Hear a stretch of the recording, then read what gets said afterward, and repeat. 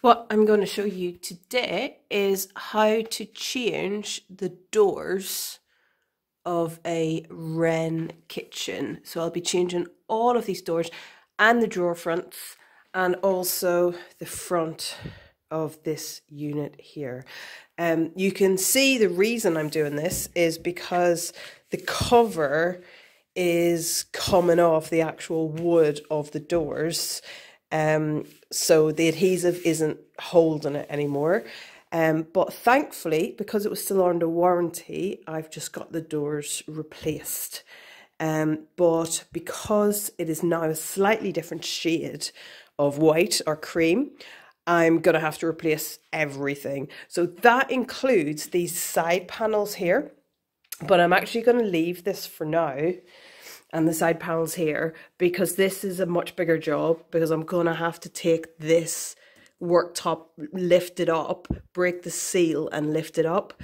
So for now, I'm just going to change the doors because the doors are really the only problem that I have at the minute, even though I do think that the side panels will go the same. So I'm just going to show you how to change these doors very, very easily. So just opening this one, it's very simple. So you've got this hinge here and hinge here, and all you do is there's a little catch at the back and you just clip that or pull it towards you and that will unhook. And then we do the same at the bottom and then the door just comes off. I'm going to have to turn the video off for this because I need my both hands to hold the door, and then I will just show you how to put the hinges back onto the new door and also to position the handle as well. So the door is off, and as you can see, I have taken off the handle. And I've also taken off the hinges, just basically 2 screws, very, very simple. So what I'm going to do now is I have this drilling guide that I was recommended to get. But when I line it up here, the holes don't exactly line up to any of them. So my first suggestion was to make my own guide, which then I was advised not to, but I'm going to. So all I'm going to do is get a piece of paper. I'm going to line it up to the corner and then feel for the holes and then just push a pencil through, and that will be my marker. So I'm going to do that now. Okay, so these are my 2 holes, and it should be square with the corner of this door, and even if it's like a mil or 2 out, it really shouldn't matter. So when I do put this onto the new door, I will do it flat, but also I'm going to drill from this side, from the front of the door, because when you drill through, just in case, I do take a little bit of the covering off, and you want that to be on the inside rather than the outside. This will all get covered by the screw head anyway. So then moving on to the other side where I took the hinges from here, these hinges just fit in very nicely and then you just screw them in. But as you can see, we have some like dowel things, I'm not sure what we call them. I'm not going to remove these because when I was sent the new door, I was given some new ones. Hinge dowels, they're called. I can see it here. So I'm going to push those in to the new door here, push those in, and then I should just be able to screw the hinge in pretty easily. So I've put this new door on my worktop, and I'm going to line up my template onto the door and mark on where my holes should be. So once I've done that, I'm going to use a 4mm drill bit. This one is for wood. Make sure that it's a pretty good drill bit. Hopefully you can see that the tip is nice and sharp. Otherwise, you may ruin a little bit of the surface of the door. So I'm going to go ahead and drill that there. Make sure, double check and triple check that your hinge holes are in the right place, so the opposite side to where you want your door handle to be, and I have double checked and they're under here. So my holes are marked, and I've also done a little center punch in there just so the drill bit will sit in nicely. This design is slightly different from the original, so the handle is going to be closer to this little dent. And I wasn't sure how nice that looked because I thought it'd be nicer in the middle. However, I don't want the handle to be too close to the edge, because I do want the handle to be in the same position for all of the doors, and that might get in the way of the position of some doors. So I'm going to keep it where it is, and just keep it there. So I'm going to now drill using my 4mm drill bit, the holes all the way through. Probably not advisable to do it on your kitchen worktop, but I am going to. But just make sure that you have a gap, a clearance, so you're not going to drill through your worktop.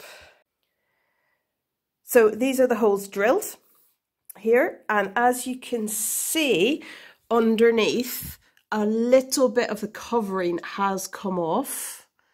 Don't know if I can zoom properly, but you can still see that a covering has come off here, which is why it's best to drill through from the outside. And the screws will just fit nicely through there when I'm ready to put my handle on. But I'm going to attach the hinges first before I put the handle on. So I've turned this around, and the next step is to install the hinge. So just to show you, this is the little quick release here that we used to take the hinge off the door, the cabinet in the first place. Okay, so this fits in very nicely. It's self-centered, thankfully, so it just fits in like so. But to attach that, you need to have your hinge dowels. So these dowels that I got with the new kitchen doors are quite different from the ones that were on the original one. It's tapered at the bottom end, as you can see here, to kind of guide it nicely. However, that's about it. It will not go in very easily, even with hammering, as I have tried. So the alternative, what I've done, is to take one of the screws from the hinge and to hold the dowel in a pair of pliers and screw in with a screwdriver the screw just, I don't know, about 2-3 mil. Then what I did was then hammer that into the hole. However, I still think it's too tight because it's starting to crack here, which I'm not overly happy with. So my next step is to get a 8mm drill bit, which fits nicely in here, but it's a little bit snug. So I'm just going to attach that to my drill and just drill in a couple of times just to make this hole a little bit wider, and then hopefully my dowel will push in a little bit easier. Okay, so when I put the 8mm drill bit back into this hole, it still didn't really fit. So I put the drill bit back in and kind of wiggled it around. Probably not the most professional thing to do, but give it a little bit more clearance. And now this should fit in quite nicely. So it goes in just under halfway. So I'm hoping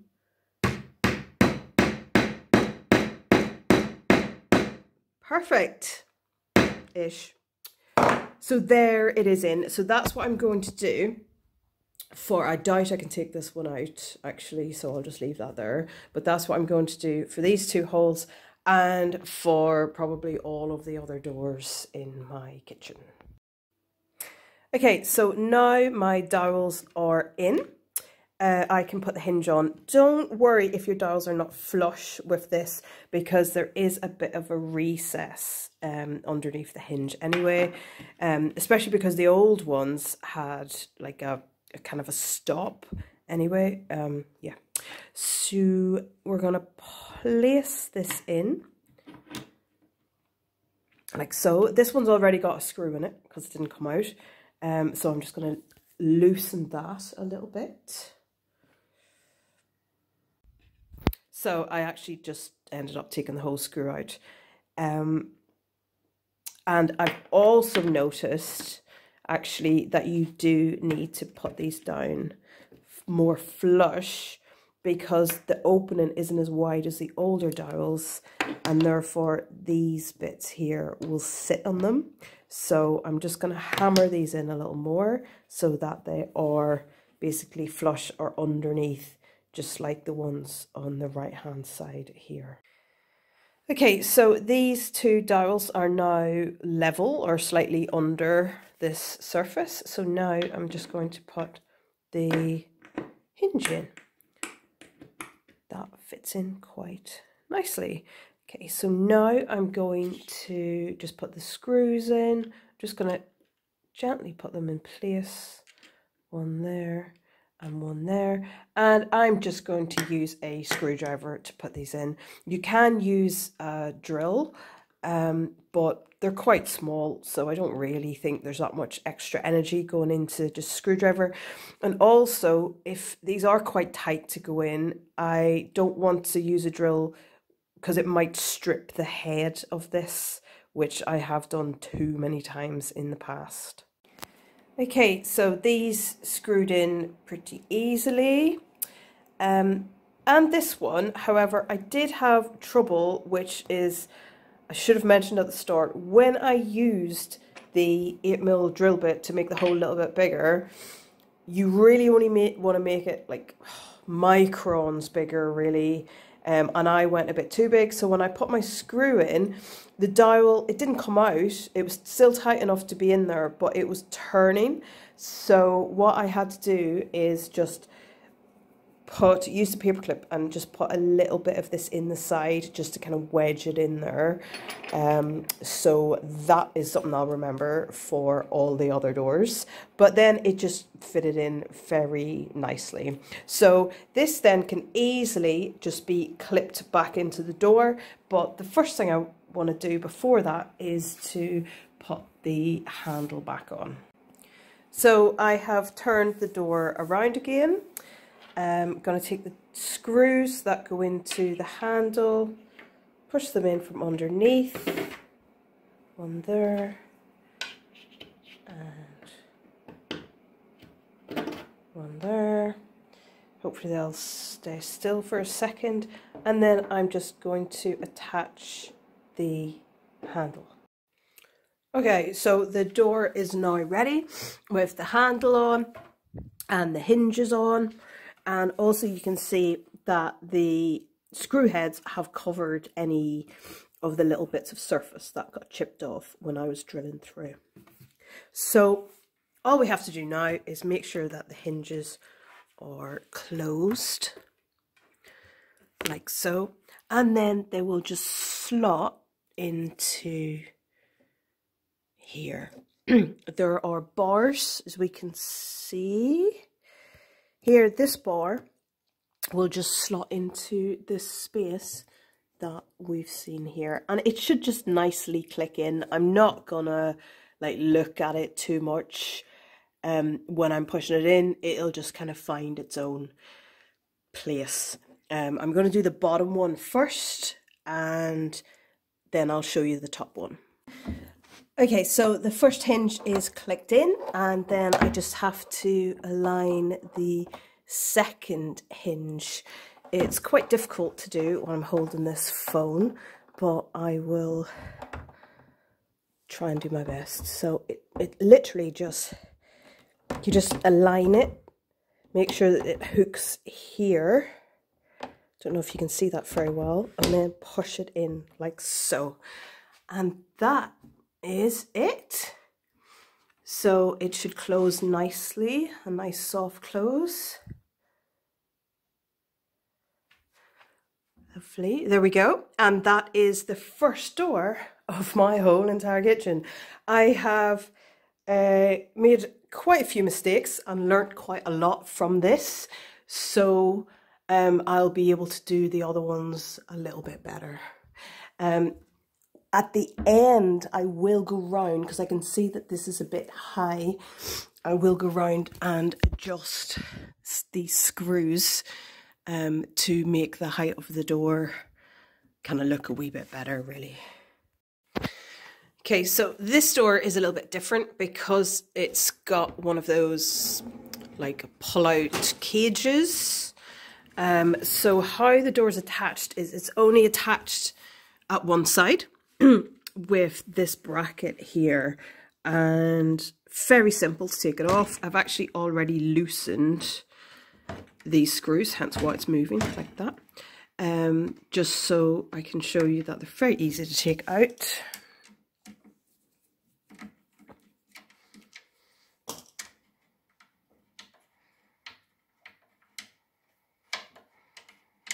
One, and then the one at the bottom.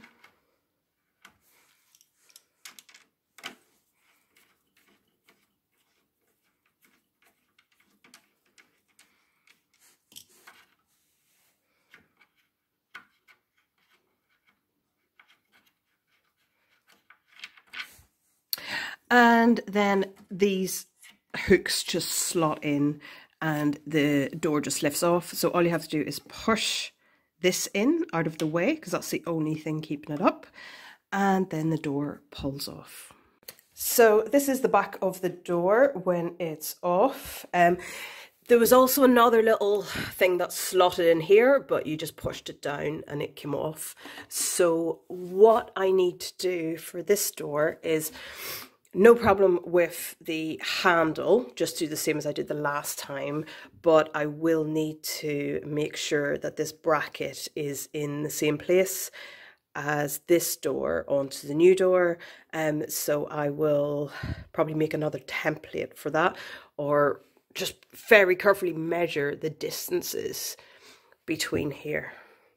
But apart from that, it should go on no problem. These here are clearly where the hinge guide holes were, but we don't need a hinge for this door, so they're just covered up there. And clearly they're on the same side as the handle, because they would just get in the way of this bracket here. So the next door I'm going to do is an appliances door. So this is the door. You can see the covers coming off this one too, to the fridge.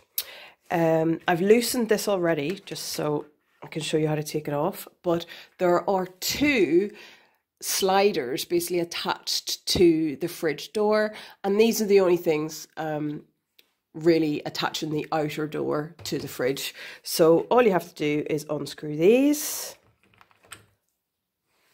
One, two, and then this slider just slides off. And then once I get the top one done, exactly the same, slide that off, and then we've got access to this main door, and it's just exactly the same as changing the other cupboard doors then.